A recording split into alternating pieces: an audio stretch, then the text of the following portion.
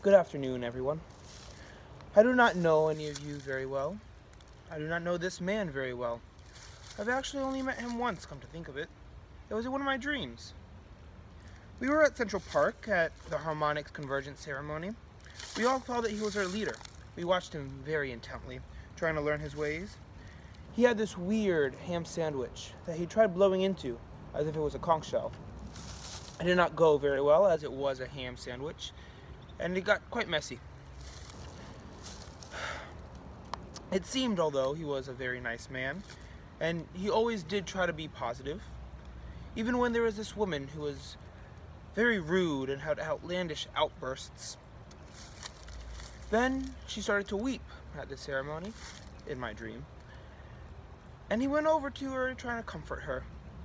But alas, he did not hear her warning.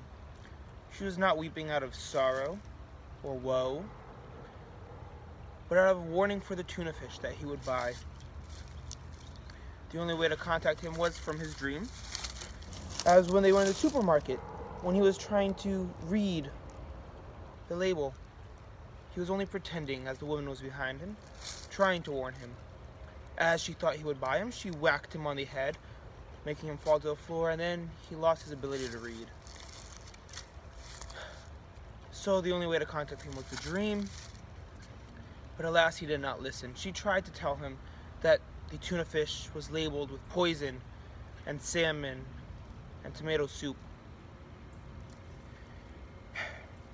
He always wanted to eat tomato soup again after his mother's fateful encounter many years ago, where she also sadly passed away. He was trying to stay positive, and he tried to change his ways, eating the tuna for the first time in many years. It's a shame that he was allergic to salmon, deathly so. So I know you may be wondering how I know all this very well. And I cannot answer this, as I have only met this man in my dream. I am not certain he is actually Dad, after all. As a matter of fact, he might very well be alive. But if he is dead, then I am very, very sorry. And if he is not, please join me in laughing, as there is no reason for these unnecessary severe woes. Ha ha ha. Thank you.